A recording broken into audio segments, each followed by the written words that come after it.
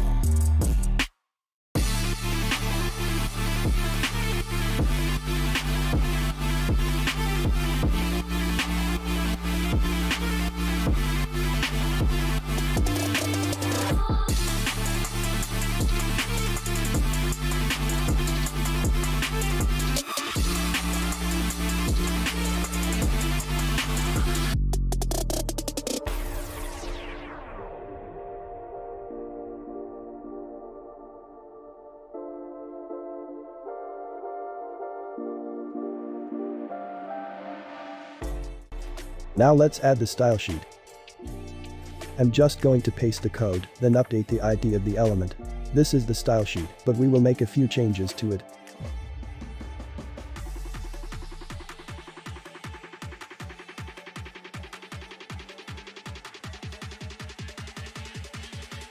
In this style sheet, we applied a custom font, so let's add that font face to the resource file.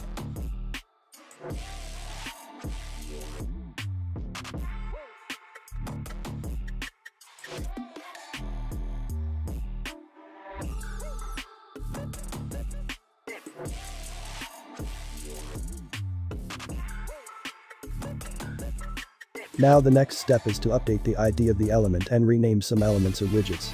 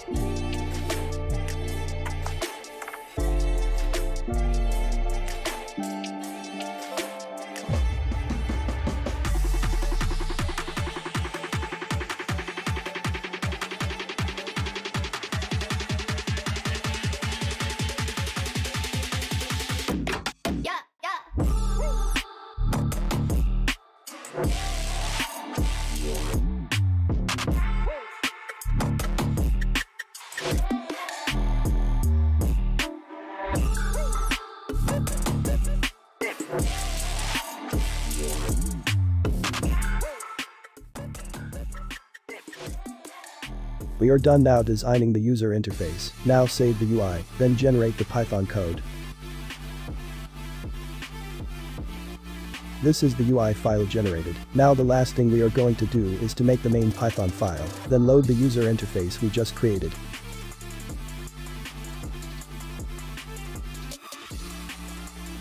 This is the code inside the main Python file. We also need to convert the QRC resource file into a Python file by running the following command inside your project folder.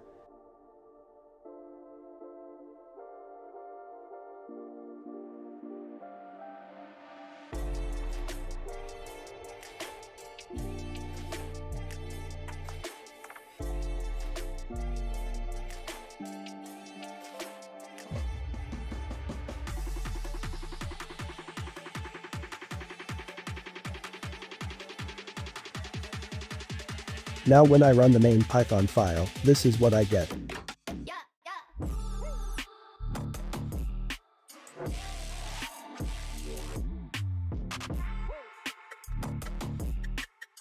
We will focus more on the main Python file in the next video and see how we can add these charts and also style the user interface using the JSON file, so stay tuned for that. The full source code is available for download to my Patreon supporters. It will also be publicly available once I upload the final part of this tutorial. A special shout out to all of you guys for your continued support, especially my Patreon supporters who are making it possible for me to continue creating more content. Thank you guys. Okay, that's all for this video. Thank you for watching and bye bye. I'll see you in the next video. Enjoy the rest of your day.